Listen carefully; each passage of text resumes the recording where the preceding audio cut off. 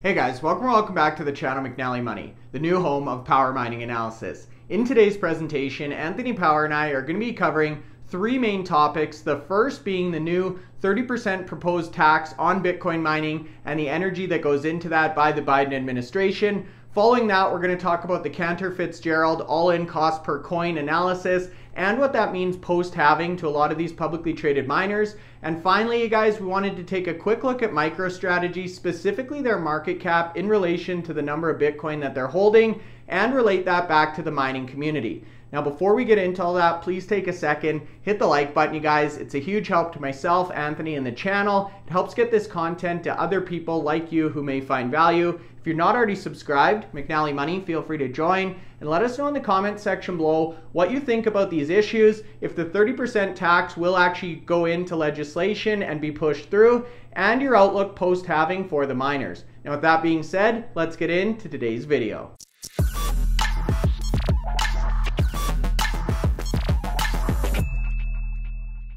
Okay guys, so that's right. Today's video, kind of a variety hour. We're going to be tackling a couple of the issues or topics that we've been seeing on social media. First and foremost here, Anthony, this is one you and I have both been hearing a lot about, the new proposed tax from the Biden administration on Bitcoin mining. So for those of you who maybe haven't heard about this one or haven't read up on it, this is the exact same proposal that the Biden administration actually put forward last year. It didn't get voted through the House last year. But Anthony, essentially what's going on here is they're looking to tax the energy associated with Bitcoin mining up to 30% over the next 3 years. So essentially a 10% tax would go in on 2025. That would go up to 20% in 26. And finally, in 2027, there'd be the full 30%. So a huge incremental cost to these miners. Obviously, electricity and energy is the main input or variable cost. What's your thoughts on this, Anthony? And do you think this is going to come to fruition, or is this a case of fear, uncertainty, and doubt going into an election cycle here? So the tax itself, it's staggered over 3 years. What you've got to remember is the US energy infrastructure is probably faltering and needs to be replaced in part. So I'm assuming that the government are using the opportunity, because of what's happening in this space, because of the amount of energy being used, they're using it as a way to say, look, we've got to pay for this infrastructure some way to get it better, to get it more reliable than it is at the moment. You know, you hear in certain states the power going down. So I can sort of hear on the side of the government, but then it's like they're attacking Bitcoin mining. Are they attacking the other industries? Are they going after the battery providers, the car manufacturers, all those other industries that use a lot of power? If it's just for attacking, crypto, and they don't like the fact that, it's power, but actually most of it, is renewable power, then the argument doesn't stand up. But if it was against all industries to try and raise money to pay for a renewed infrastructure throughout the North America, then part of me sort of like would have some sort of like understanding what they're trying to do. But I haven't looked through the full details of what they propose. I've seen the updates come out in terms of like messages through social media, and they're saying 30%, but as you've articulated, it's an actual staggered increase to get to 30%.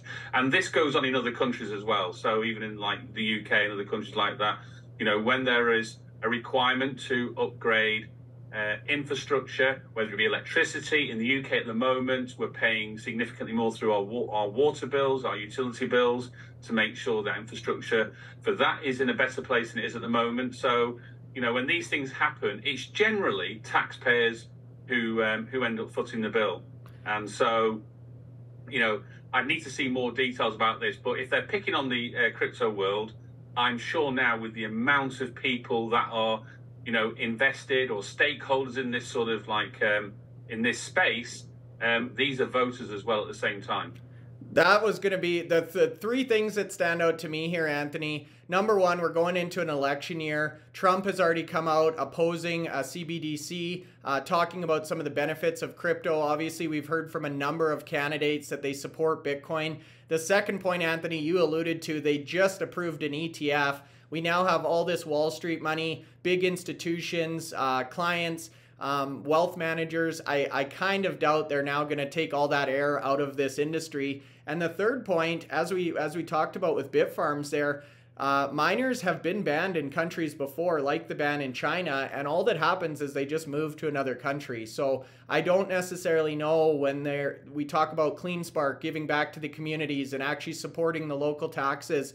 I don't know if they necessarily want to poke that bear and cause a lot of these companies to look for greener pastures elsewhere. So time will tell. At this point, my gut feeling says it'll probably go the same way as last year's proposal. However, we never know. And the nice thing with this, you guys, is with that staggered increase, keep in mind the bull cycle, the Bitcoin cycle we're in, right? A lot of people are anticipating 2024, 2025 to be the big peak of this cycle. And then by 25, 26, 27, things may look substantially different. So curious to hear your guys' thoughts in the comment section below, but we thought we'd address that one. The next one, Anthony, I'll kick it over to you. A very interesting article that came out from Cantor Fitzgerald talking about the all-in cost per coin and the impacts of that post-halving. Now, I'll kick it over to you for this one, Anthony, but interestingly enough, they actually had the Bitcoin price in at 40,000 on this chart, so substantially stronger than that now. But what was your take on this, and do you think the halving is going to be manageable for most of these miners based on where they're at right now? So this article sort of like came out in January, and this table came out in January. And basically, their foresight at that point in time when the Bitcoin price was around the 40,000 mark was, in the event that the Bitcoin price is at 40,000, how many of the North American public miners would have difficulty once the halving event occurred? So we're literally now, 5 weeks away from the halving? And we know from the date of the halving that the cost to mine a Bitcoin will effectively double as the rewards issued are literally halved overnight. And from their table, they only highlighted 2 companies that were actually mining at that moment in time. That when if you look to double their cost of mining post halving, they would still be in profit. Now, with the Bitcoin price today at around 68,000, all those companies on there would be in green. So, the question now is, where does the Bitcoin price go between now and the halving and post the halving? We've never had an all-time high before a halving before, so we're in new territory here. We keep going back to the reasons why we're in new territory, and we keep mentioning the spot ETF. And so, that impact there, that, the billions and billions of dollars that have flooded into this space in the last 2 months is just unprecedented. And we talked about, when the gold ETF came out, the same amount of inflow took 2 years to what the crypto world has seen Bitcoin achieve in 2 months. So we're in a different space now. Nobody expected this level of inflows. And it doesn't seem to be slowing down. I mean, Bitcoin price reached an all-time high of 73,000 this week, nearly 74,000. Yes, it's had a little bit of, a bit of volatility since then, and it went down to 65,000, late yesterday, and now it's back up to 68,000 again. So, we've never got away from the fact that Bitcoin is a volatile investment.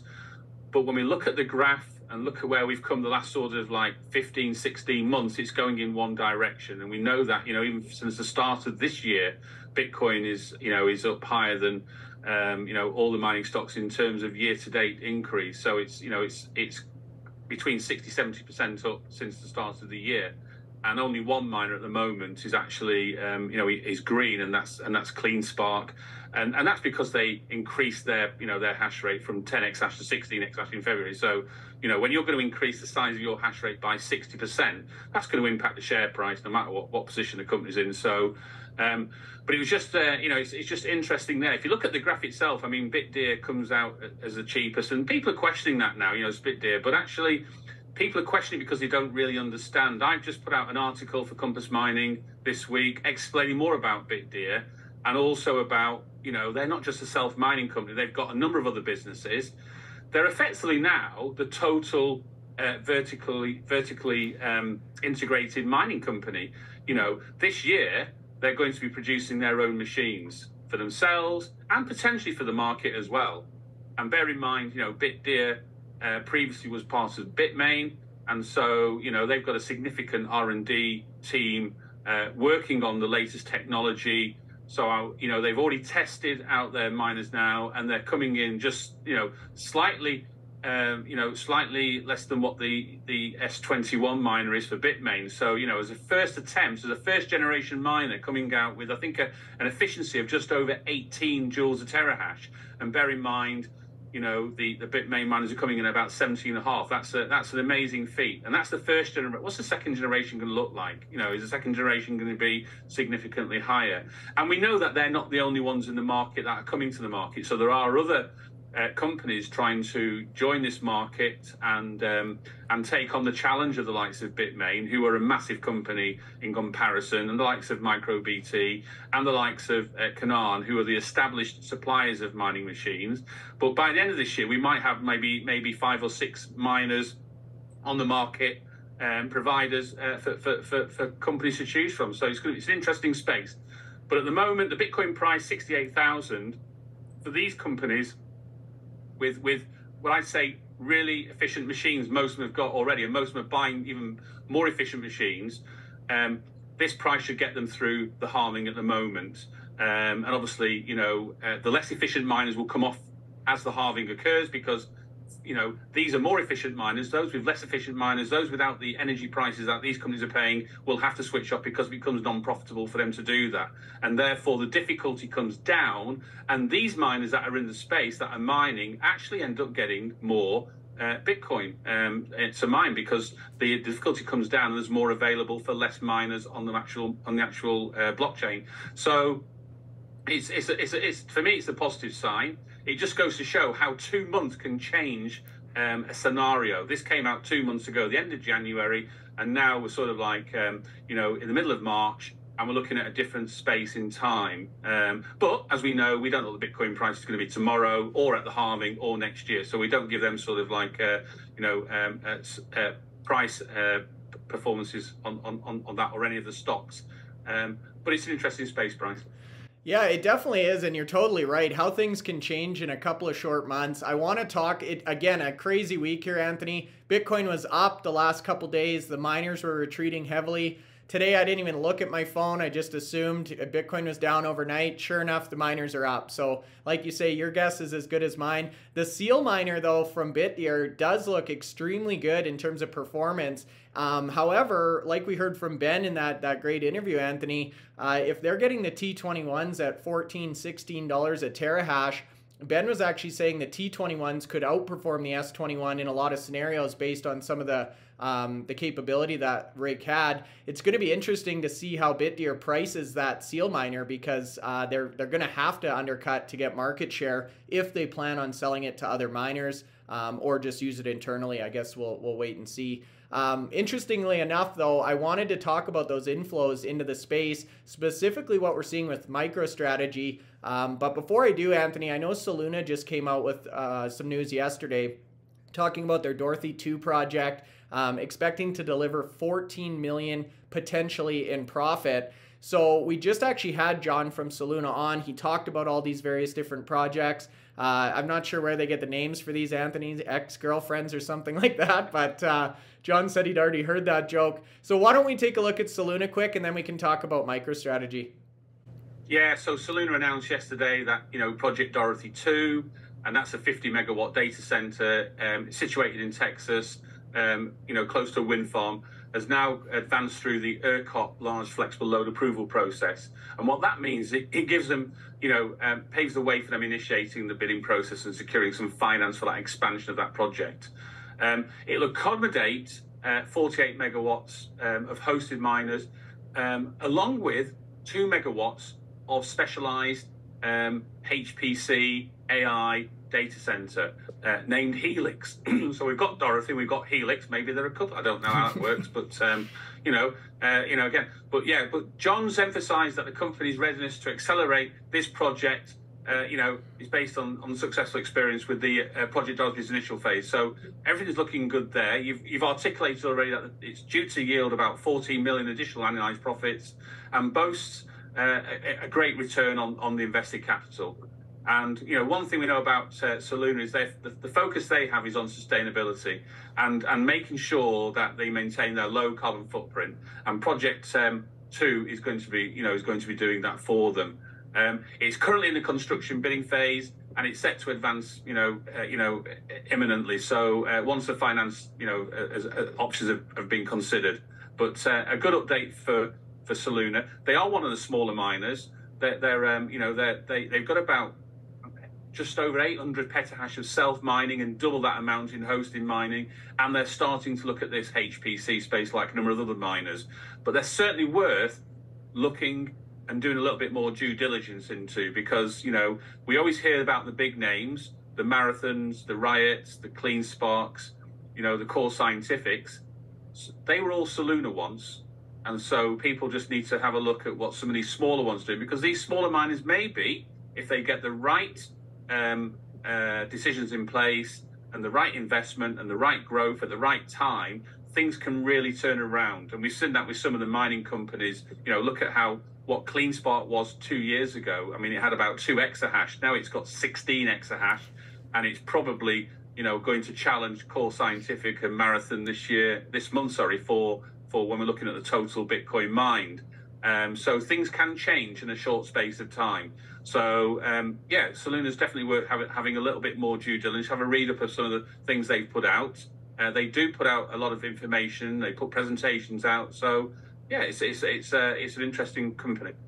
Yeah, what I really like about that business, we've covered them a few times, Anthony, is they really go out and look for stranded, renewable, smaller scale projects. And I do think, especially like we just talked about, as the political landscape changes and then there's more pressure on the Bitcoin miners, I think there's going to be a real spot in the future for some of these small, purpose-built, renewable kind of setups, as opposed to the big facilities we see from the main players there. But yes, definitely worth a look, definitely worth a read, and congrats to the team. Now, speaking of big companies, Anthony, I know there was some news about Marathon as well, so maybe we can tack that on the end, but MicroStrategy has become one of the bigger companies in the world now. I recall you were saying they were trading about 500 million market cap. Now they're up to about 30 billion, give or take. Now, we've been saying, Anthony, that we feel some of the pressure on the Bitcoin miners is due to people maybe uncertain about the halving. They're moving their money into either ETFs or MicroStrategy as the main proxy there.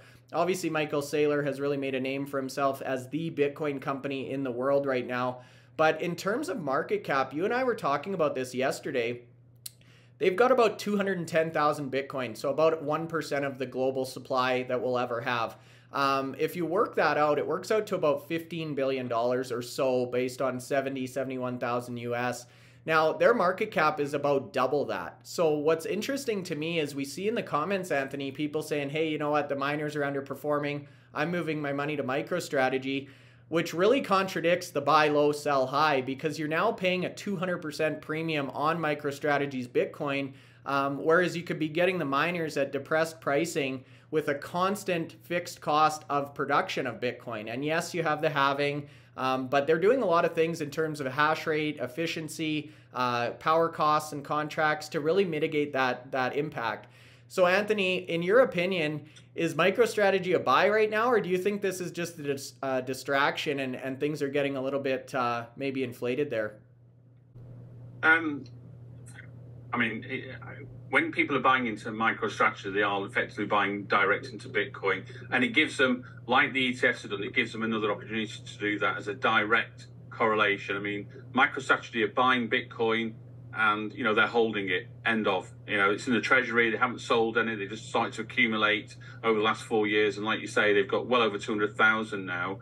And every time BlackRock seems to get close, Michael Saylor seems to go out and raise more funding to go and buy another chunk. So they're having a little bit of a competition. But bear in mind, if you look at the graph on how MicroStrategy achieved that 210,000, and look at the graph of how BlackRock have achieved their 200,000, it was over certainly different time frames. So that race is going to be over in a few days' time. So make no bones about that. I've seen a lot of people move across their investment from mining stocks and from other stocks into MicroStrategy in recent weeks, and we've seen that price. It was up something like well over 1,000%, literally over the last sort of 12 months. Interesting times. I mean, at the moment, it's I don't know. Last time I looked, it was like $1,600 to $1,800 a share. So that price there might actually start making people think, is that too high? I mean, bear in mind the market cap is probably twice the amount of the Bitcoin value that's held on there. But, who's to say how much of the factor of the future of Bitcoin prices in that stock price? So, we're seeing so many of these analysts come out and experts in the space to say that 68,000 it is today isn't where Bitcoin is going to stop. So maybe some of that future price action is built into their price there. We've not necessarily seen the same in the mining stocks, but I think the mining stocks will start to follow the Bitcoin price. If it starts tracking back upwards again, I think we're seeing even today, we're seeing some green shoots, even though the Bitcoin price has dropped in the last couple of days. It seems now people may be going back into miners thinking they're a price to go and buy. So, it's an interesting space. It changes daily. Sometimes you've got to have a little bit of patience in the space and not be too dramatic, because the volatility is there. Certainly is in the mining stocks. We've seen that some of these mining stocks are down 30-40% since the start of the year, and the Bitcoin price we've already articulated is up, over 60%, and we can't work out why. But when you look at 2023, some of these mining stocks really did catapult significantly higher than the Bitcoin price. So maybe there's a bit of profit taking back there. The ETFs have obviously been an impact. MicroStrategy, Coinbase, these are companies that are, proxy investments directly for Bitcoin, and people can buy these investments in their sort of like tax-free investment accounts, as well as now the ETF option as well. So there are lots of proxy investments out there to compete with the mining stocks. So, but I think, we'll see in the next few months that, the mining stocks will start to if the Bitcoin price maintains where it is and goes higher, the mining stocks will follow. Well, and I'll tell you two things, Anthony. It sure does make a good point or case for hodling, right? And we've seen a lot of the Bitcoin miners kind of have different opinions on, should we sell daily, should we hodl? Based on what the market is telling us here, investors really like companies that have Bitcoin on their balance sheet, as we're seeing with MicroStrategy outperforming the miners. The other thing that's really interesting, I saw the other day, MicroStrategy market cap in a single trading session went up more than the entire market cap of CleanSpark. If I was Michael Saylor, it doesn't take too long or too many more price increases on Bitcoin to start thinking, hey, maybe we just buy one of these miners, and instead of actually purchasing Bitcoin off the open market at all-time highs, we can just produce it in-house. So who knows, again, what will happen in this space, but yeah, definitely some moves being made. Now, Anthony, we only have a couple minutes here, but we did want to throw in Marathon as well. I know you saw there's some news there, so I'll kick it back to you for Marathon closing thoughts, and then we can wrap up. Yeah, so Marathon, we know they purchased a couple of sites last month in Texas, and they've gone ahead and now purchased another site from Applied Digital. They're going through the process now to purchase a 200 megawatt site for $87.3 million. The deal itself is expected to close in Q2, and that will release, further 12 million restricted cash that's been pledged as collateral. So, we've seen Marathon Digital now sort of like literally turn 180 degrees now from that asset light model, realizing that control is important for some of these mining companies to have over their especially when you're the size of Marathon. They are I think 28 exahash. They're the biggest North American miner by hash rate and by market capitalization. But what you've got to remember is the last couple of years their asset light model has posed a few challenges for their production. And, in the last sort of 15 months, we've seen probably a couple of months where they had really good performances, but the rest of them have literally been, poor in comparison to some of their peer miners. And, we go back to that, hosted versus, having your own facilities. And, yeah, it looks like Fred and the team at Marathon are now looking to sort of like move into an infrastructure, which literally, certainly most of all the big miners. There are a couple of other smaller miners that use hosted as a way, but they're quite small miners, and it's manageable maybe that level. But when you've got 28 exahash in probably 11 different sites, it's a real challenge, and we've talked about this many times there. So I suppose when they get to that part where they've fully got control of infrastructure, They're growing. They want to achieve 50 exahash and onwards in the next year or so. So I think they're setting that up now, looking at sites. They've certainly got the balance sheet to do it.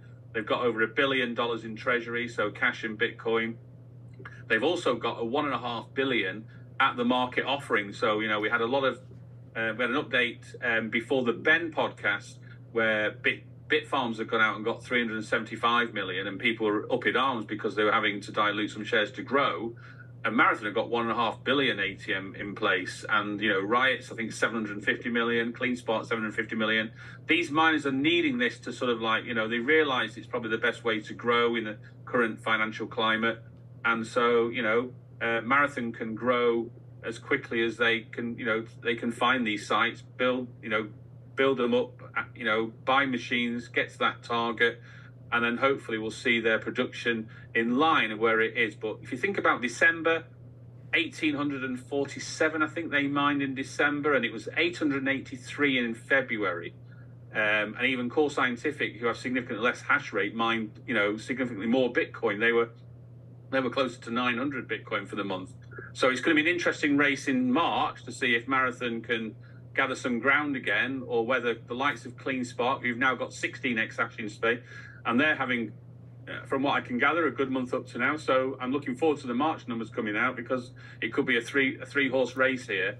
And then we know that other miners are going to get to that level of hash rate by the middle of the year and towards the end of the year. So there's going to be sort of like 5 or 6 miners in that sort of like what we like to class as the top tier group. But yeah, so a not totally surprising update from Marathon. We know, having bought 2 sites, they were starting to look at infrastructure as a way forward. This is another site now, and they've certainly got more funds to buy, sites as they become available and within that investment criteria that they have.